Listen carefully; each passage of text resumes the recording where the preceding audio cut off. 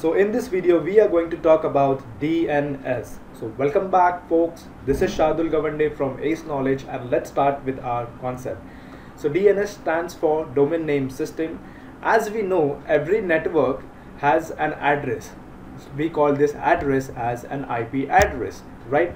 So what DNS actually does is it maps our IP address into a particular name called as domain name, right? So let me give you an example. If I open my command prompt over here and if I ping the world's famous web page, which is www.google.com.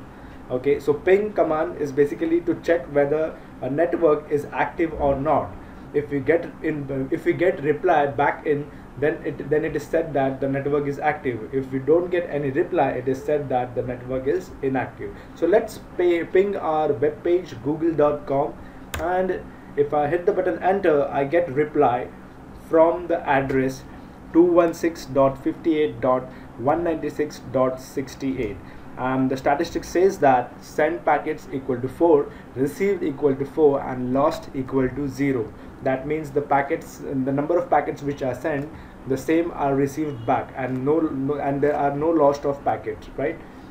So the address is pinging www.google.com, and over here into bracket is the address of the Google, the IP address of Google.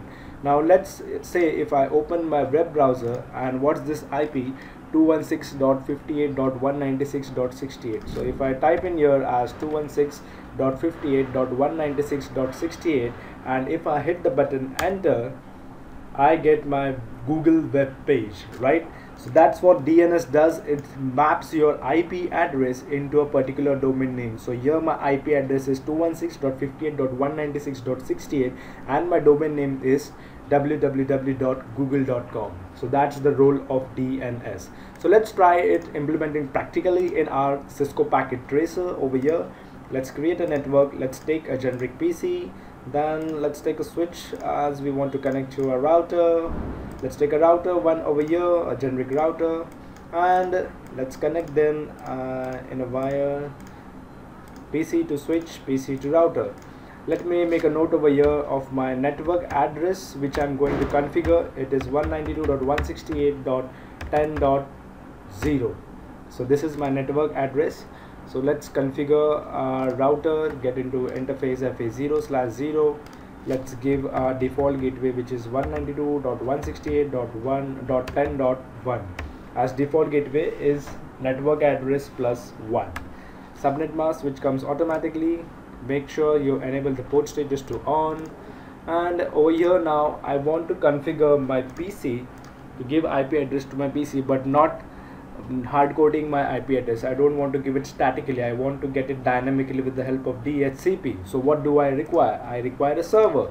Which kind of server? I require a DHCP server, a generic server over here, and let's give this name as DHCP. Okay, let's make a note over here of this router's address, which is 192.168.10.1, and for DHCP we'll connect it over here. Okay, and we'll configure this DHCP. Let's first give the IP for this DHCP server 192.168.10.2. Here we have given 10.1, so let's default is always .1 at the end. So let's give this DHCP as 10.2 and our default gateway, which is 192.168.10.1. so now in the config mode, get into config mode into DHCP. Our part is to deal with DHCP server. So simply click over here on DHCP. So you get a GUI over here interface. So earlier in DHCP part 1, we have configured DHCP with the help of command line, CLI. Okay, in the CLI mode we have entered, and there we have set the pool name, the default gateway, and the start IP address, all that stuff, right? So if you have not seen that video, I would recommend you to watch that DHCP part 1 videos, okay, so that you can understand or you can get a clear idea of how it works through command line. So here the pool name, you can give any pool name. If you are giving any other pool name, I am configuring this DHCP by giving default gateway, default server, DNS server, start IP address and all these things. Then you need to click on the add button. if you are changing the pool name. Well, if you are not changing the pool name and keeping the pool name same as default, which is server pool, then you need to simply save it. So here, let's say I'm not changing my pool name, I don't want to change my pool name, I'm keeping it the same, and I'm configuring it my default gateway, which is 192.168.10.1 DNS server. Let's well, DNS server will come in some time, so let's give the IP over here as 192.168. let's say 10.40 will be our DNS server IP address, and start IP, let's say 2.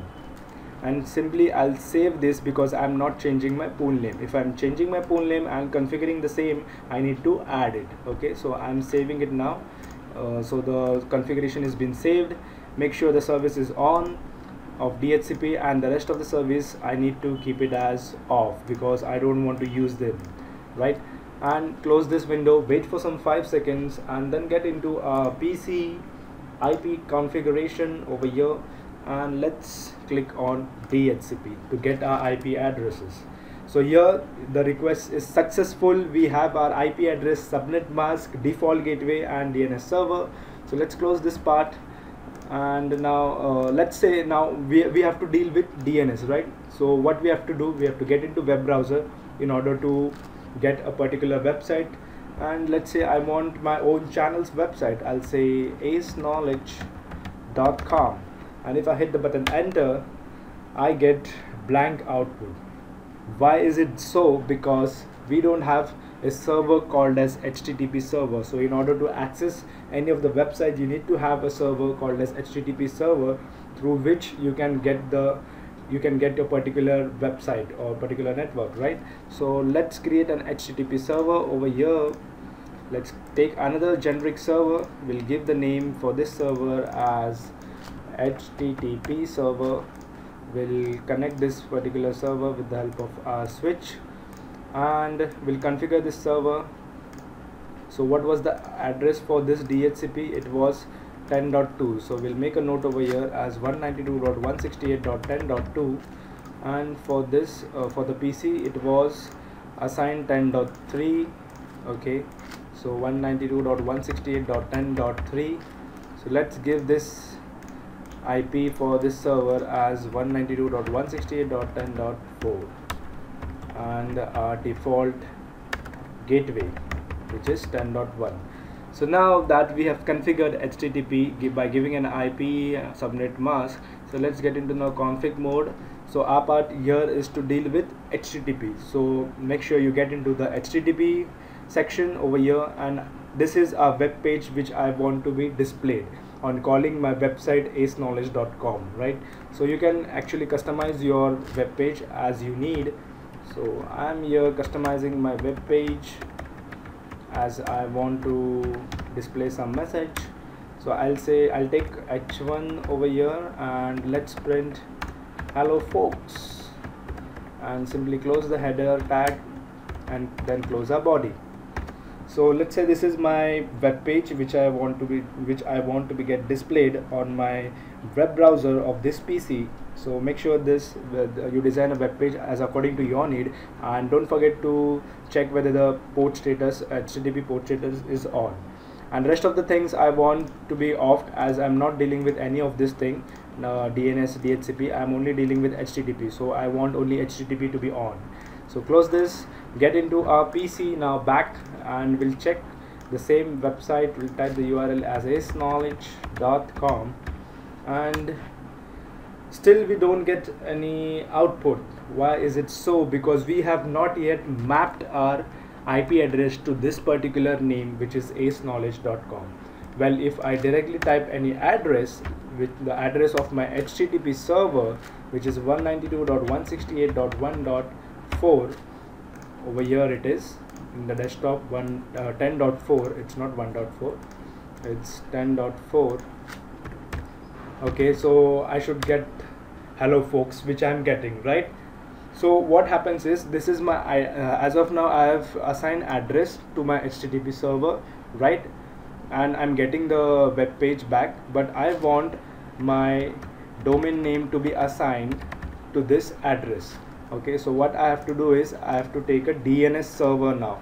So let's take a generic server and connect it back over here to this server, and let's give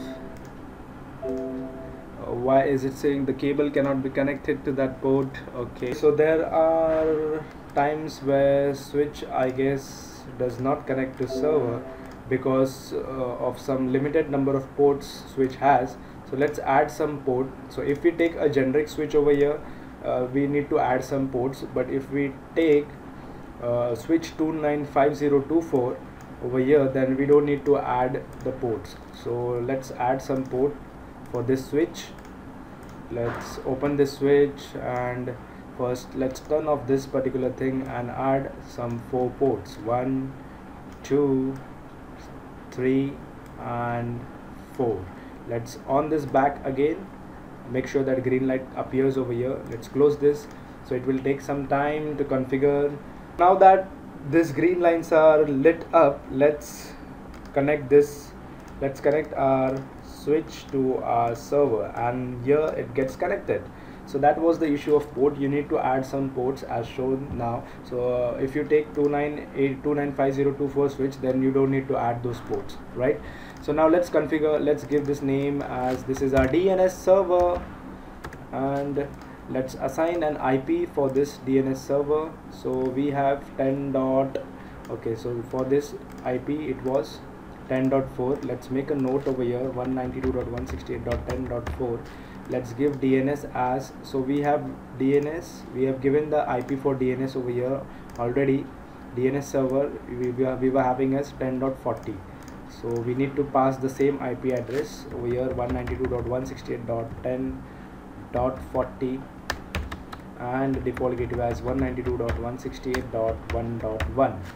So now get into config again. Now our part is to deal with DNS, so make sure you're keeping all the services, rest of the all services as off, and just focus on the DNS part. So the name over here, domain name which I want to give is Ace Knowledge, my channel's name aceknowledge.com, and the address of this particular HTTP server, right? Because it will this address will map this particular domain name. So I need to give the address 192.168.10.4, and I'll simply click on the button add. So over here the address domain name has been added for this particular IP address. So now let's close this thing. Let's get into PC0, and now we'll type our domain name, which is aceknowledge.com, and we'll click on the button go. So here I get hello folks as my output, which I have designed over here for this particular page, right? So that's how DNS actually works, by mapping your IP address to your domain name, right? So that's it from this video. Thank you so much for watching. If you have any doubts, do comment in the comment section, and most important, don't forget to subscribe.